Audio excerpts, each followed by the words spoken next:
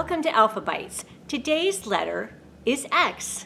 Let's try making an upper and lowercase letter X together. You can follow along with me with the X up here. So an X is basically two crossed lines. The uppercase X is just one long line and then another line crosses it.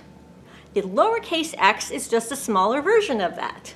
One line this way and another smaller line across it. This is how you make the letter X in American Sign Language. There aren't many words that begin with the letter X, but there are lots of words that have the letter X in them, like mixing, M-I-X-I-N-G.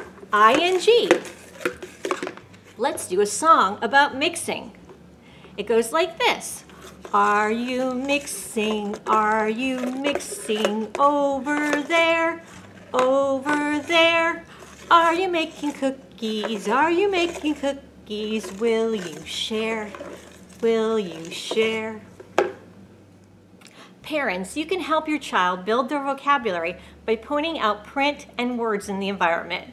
For example, just name objects around your house, neighborhood, and community, like a bowl, the grass, a particular store like McDonald's or Publix, anything like that. So many different words in the environment that you can point out to them to see that, words are all around them. On to the letter Y.